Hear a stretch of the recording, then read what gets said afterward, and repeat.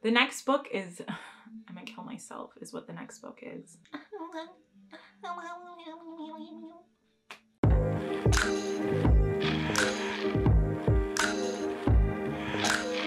Hello everyone, it's Annabelle from Reading Geek, and today I will be giving you my most anticipated summer releases. Let's get to it. Before I start, I think it is very important that we try to support these authors during this time because they are definitely not getting the publicity they would normally if we weren't in the middle of a pandemic, especially our POC authors. You know, they don't get as much clout. So please be sure to check out some of the books that I am about to share with you guys today. I feel like it is a pretty good variety. We have some rom-com, we have some thrillers, we have some coming of age novels, some fantasy. So I'm hoping that one of you or all of you will find at least one book here that you will find interesting and that you will purchase. The first book is Pizza Girl by Jean Kyung Fraser. It follows an 18-year-old pregnant pizza girl who is at a loss in life. She's still trying to figure out her future, and on top of that, she is grieving the loss of her father. She then becomes obsessed with one of her customers. This customer being Jenny, a stay-at-home mother who orders a pickle pizza, hence the slice of pickle pizza on this book cover, every week to keep her son happy. This cover is what actually drew me to this book. It's so retro and cool looking. Like, I just need to own it and I need to take beautiful pictures with it. But besides that, the story seems really cool. I feel like it's something that I would really enjoy. A coming of age novel in which we have two women at different places in their life coming together and maybe finding solace in each other and a friendship in each other. Or not, maybe the pizza girl is really crazy obsessed with this middle-aged woman and there's conflict between them. But we'll see when we read it. And Pizza Girl comes out June 9th. I have the window closed and the AC off because it is fun. The next book is Take a Hint, Dani Brown by Talia Hibbert. This is book 2 in the Brown Sisters series. This follows Dani, a career-driven, sexually awakened woman who does not believe in love, but she does believe in the occasional roll in the hay and the occasional one-night stand. So when she's given the opportunity to start a friends with benefits relationship with the hot security guard Zafir, heck yes, she wants to take that. How does this happen? Zafir ends up saving her from a fire drill mishap at her job, and this goes viral on the internet. So the internet is shipping Zafir and Dani, and Zafir, having a sports charity for children, sees this as good for publicity.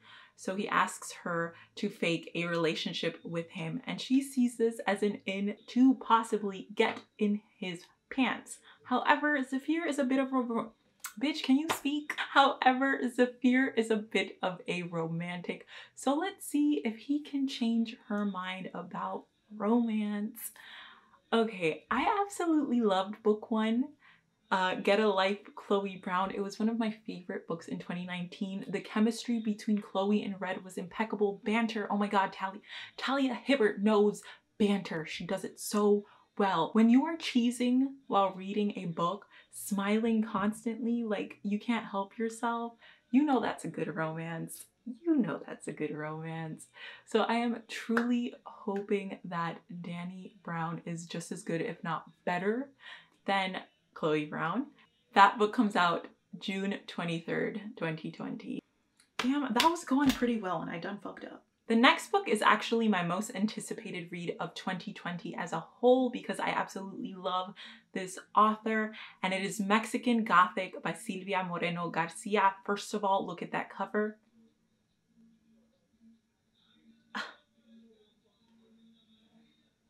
Oh, it's such a beautiful cover. It reminds me of The Beautiful Ones, which is my favorite book by her. All right, let me actually tell you what this book is about. Given the title, Mexican Gothic, it is inspired by the classic Gothic suspense novel. It follows Noemi, a young socialite in 1950s Mexico.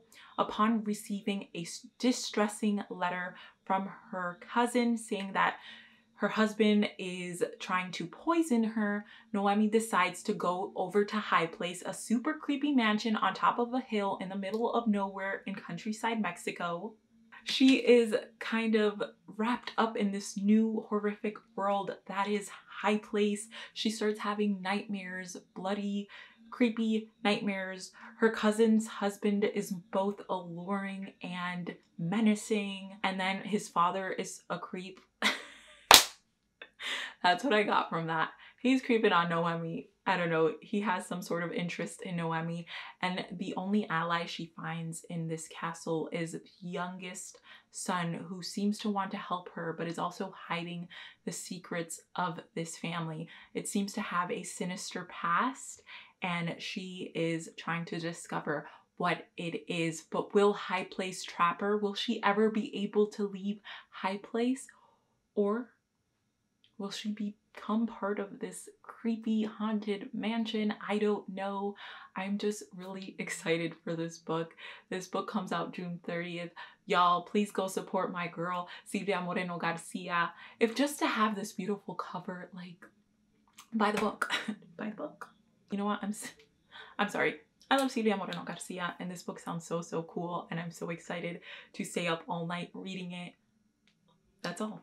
That is all. Can you tell this was my most anticipated read of the year? Because I'm excited. Charlie Crabtree. Say Charlie Crabtree 5 times, 3 times fast. Say Charlie Crabtree 5 times fast. Charlie Crabtree, Charlie Crabtree, Charlie Crabtree, Charlie Crabtree. Damn girl, you did a good job. The next book is The Shadows by Alex North. Everybody has known that peculiar teenager who always seemed capable of doing something truly sinister. Well, Charlie Crabtree was that teenager, and he did do that sinister thing. That being murder.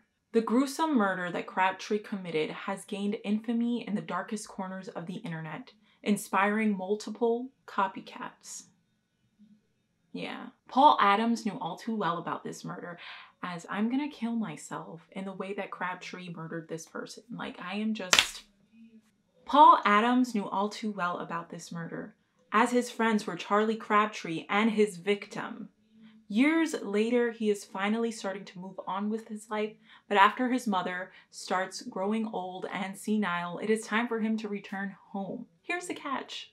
Another copycat murder has resurfaced. On top of that, Paul's mother is in distress, believing that there is someone in their home, and he also can't shake the feeling that someone has been following him. What makes this even more disturbing is that Crabtree was never found. This person disappeared after he committed a gruesome murder. So is he back? I don't know, but I'm so excited to read this. I don't know if you have read The Whisper Man, also by Alex North. I believe it is his debut novel, but it was truly creepy in the most subtle way, and I feel like The Shadows is just gonna amp that up. I'm excited for this one. This book comes out July 7th, 2020. Be sure to check it out, and maybe we could read it together. I don't know. Let me know if you want to read that one down below. Let's move on to the next one. Let's switch it up with something a little more lighthearted. The next book is You Had Me at Hola by Alexis Daria. So this is a rom-com set on the set of a telenovela, sort of, which is really what got me, but also this cover is absolutely gorgeous. Have you noticed that I usually like picking up books because the covers are beautiful? Because yes, that happens often. First of all, that's William Levy.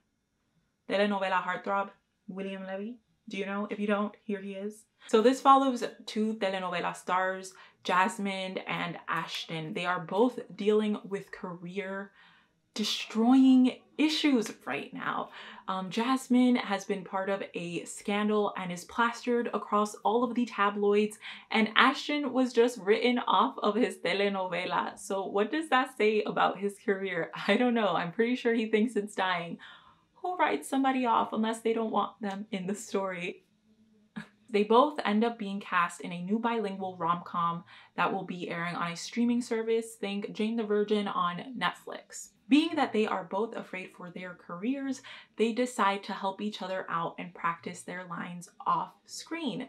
This ensues a off-screen romance on top of the on-screen one.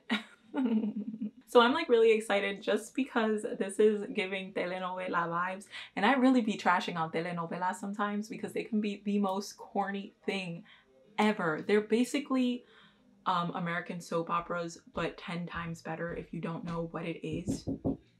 Yes?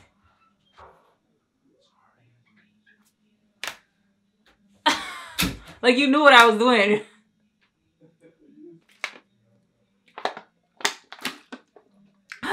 What was I saying? Right. Telenovelas are better than soap operas. Why? Because I don't know why corny things are said so much better in Spanish. In English, it sounds terrible. Maybe because Spanish is the love language and everything sounds beautiful in Spanish. Anyway, I'm super excited for this read, to be getting this kind of a story in books. To be getting this kind of a story in a rom-com is absolutely amazing. Be sure to check this one out. Support Alexis Daria. It comes out August 4th. Next book is Luster by Rayvn Lenae. I keep wanting to say Lenae, and I don't know if you guys know who Rayvn Lenae is, but she is an absolutely amazing R&B singer. Go check her out. I will put her name here. You know what? I'm gonna link down some of her videos in the description below because her music is great. But this is not Rayvn Lenae, this is Rayvn Lenae. So Luster by Rayvn Lenae follows Eddie, a young black struggling artist living in Bushwick and struggling through her 20s, trying to figure out her life, as well as working a dead-end job and not making the most smart choices when it comes to sexual relationships. She ends up meeting a man, Eric. He is a digital archivist who is married and lives in New Jersey with his family. He is in an open marriage with his wife, and this marriage has some rules. I don't know what they are yet. Kind of excited to find out what they are. You know, I don't know. Eddie ends up losing her job and falling into Eric's family. She becomes hesitant friends with his wife. She becomes a sort of role model for their daughter. So this is just sounds like it's gonna be like a really interesting, like character driven story in which we see this girl kind of find her own in her 20s. Song recommendation, 20 Something by SZA. For all of those 20 somethings, hello, I'm calling to you. This song is for you, and maybe this book is for you. So be sure to check it out. That's Luster by Rayvn Lenae. It comes out August 4th, 2020. Most of these books are coming out August 4th, 2020. The next one is Lobisona by Romina Garber. It follows Manuela Azul, an undocumented immigrant living in Miami, Florida. She's living a seemingly small existence in a small apartment when that all changes. Her grandmother is attacked and her mother is detained by ICE. So she has absolutely nothing to lose now and decides to dig into her past and find out who she truly is. She is led to a world connected to her dead father and his criminal past. A world full of folklore in which every 7th daughter and every 7th son is either born a bruja or a lobizón, a werewolf. So I have been finding that I really enjoy books that kind of delve into a country's folklore. I really loved Gods of Jade and Shadow, which is on Mayan folklore with fantasy, and also The Night Tiger by Yang Zitu, which delves into Malaysian folklore.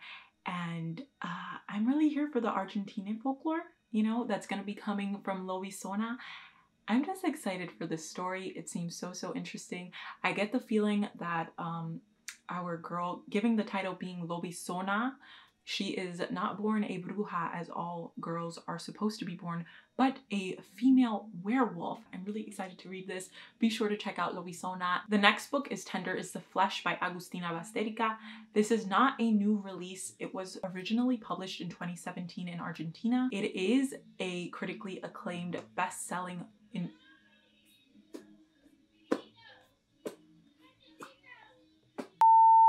It is a critically acclaimed best-selling novel, but has been translated by, who was it translated by? By Sarah Moses, and that translation will be released August 4th. This is a dystopian novel in which animals have been wiped out and humans are harvested for food. Our main character, Marcos, works at one of these meat packing plants. He tries to go into work and not think about the fact that he is slaughtering humans. Yeah, I know this sounds absolutely crazy, but I really want to read this. And on top of that, he receives a gift one day, a special specimen that he keeps in his barn tied up. Yes, she is human. Now, he starts treating her like a human being, and this starts this sort of questioning of what has gone wrong with the world, what we have done, and what can possibly be saved. And this just feels like one of those books that's just gonna blow my freaking mind. So I need to read it. If you have the stomach for something like this, be sure to pick it up when it comes out on August 4th so we can talk about it. Last but not least, Midnight Sun by Stephanie Meyer. I really don't have to explain this. This is Twilight as told by Edward Cullen. We're gonna be able to see the story behind the eyes of our sparkling vampire, Edward Cullen. Now, I have not read Twilight since I was like 14 years old, so I really don't know if I'm going to enjoy it this time around. I do plan on doing a reread as part of the Cullen-a-thon.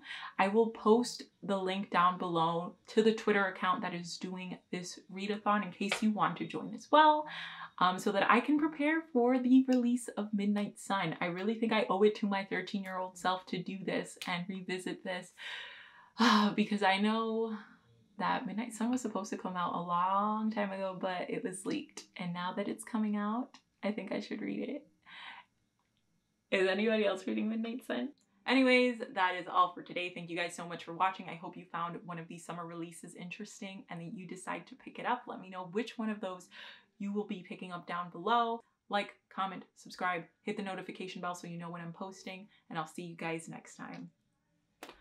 Oh my god, we did it. We did it. That was probably absolutely terrible, but we did it.